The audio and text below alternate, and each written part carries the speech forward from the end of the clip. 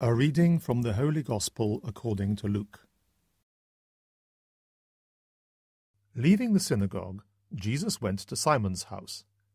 Now Simon's mother-in-law was suffering from a high fever, as they asked him to do something for her.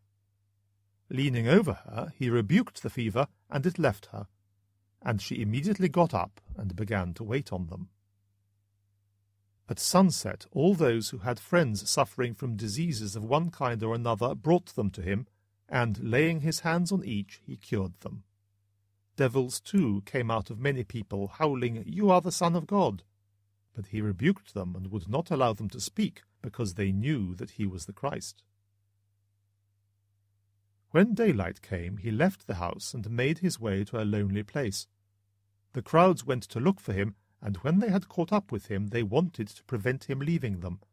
But he answered, "I must proclaim the good news of the kingdom of God to the other towns too, because that is what I was sent to do." And he continued his preaching in the synagogues of Judea. The Gospel of the Lord.